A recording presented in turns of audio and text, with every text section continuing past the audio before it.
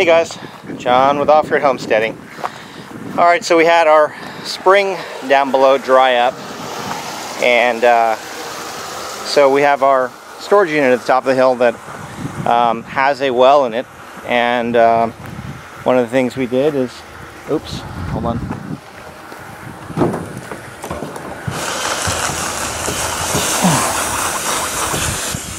Hold on a second.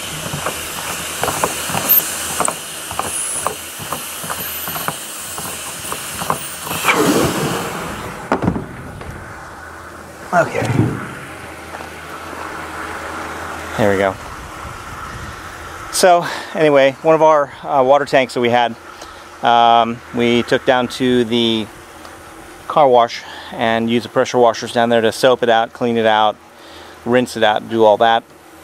And this is a solution that we're using right now to top off our tanks right now temporarily until we get more water, or our spring comes back. So here's your 300-gallon tank.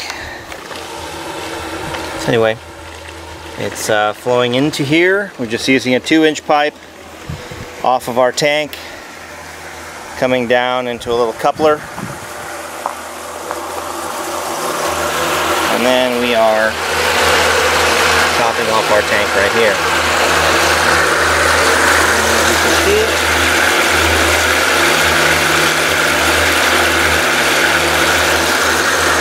back up. What do you think? I think we need to do dousing and get our own spring going again. I really want my spring back up again. I watched some YouTube videos and it showed me how to check the questions to ask to find out if our spring was working. So maybe we'll do a video on our dousing. Yeah. So I think it could just be blocked. I don't know. But it's worth trying to fix the developed spring we already have first before we go out and try to do something different. So that's our plan. Because to dig a well out here is going to be, you know what, $5 grand? At least. $5 grand, yeah. So,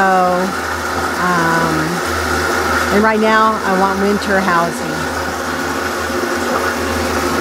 So it's draining out pretty good. We've only been running this for maybe 2 minutes, and 2/3 of the tank has already been emptied. See right there, and we're only just losing a tiny bit, slightly dripping off the hose, so this is pretty good. Pretty good solution.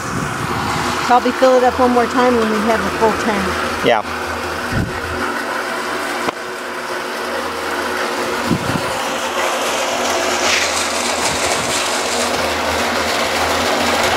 Okay.